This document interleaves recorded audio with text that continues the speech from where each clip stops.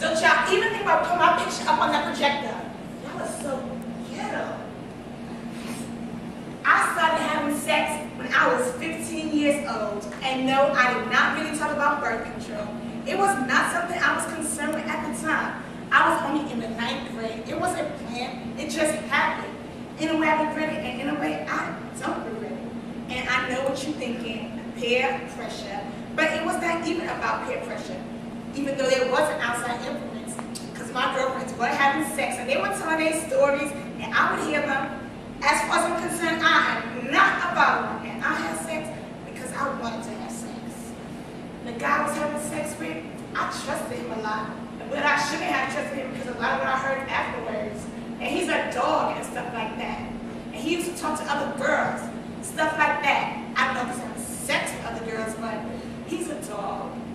As far as consequences, I think about those consequences. That's why I take the shot so I can't get pregnant.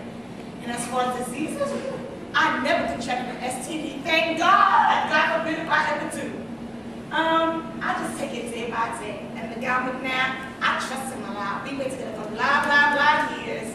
I never received it. I don't plan on it. But if I ever do, I know it's wrong. And I never had an AIDS test. But I had one afterwards, though. You know, just to have one. When I went to have a G1, and they did everything. So I had one. Even though it was real scurvy. But you know, just to be on the safe side, my expectation of sex was like what they do in the movies. But it wasn't.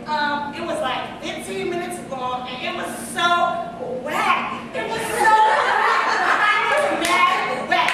And that's why I wish that a guy went out that I would have gave my virginity to him.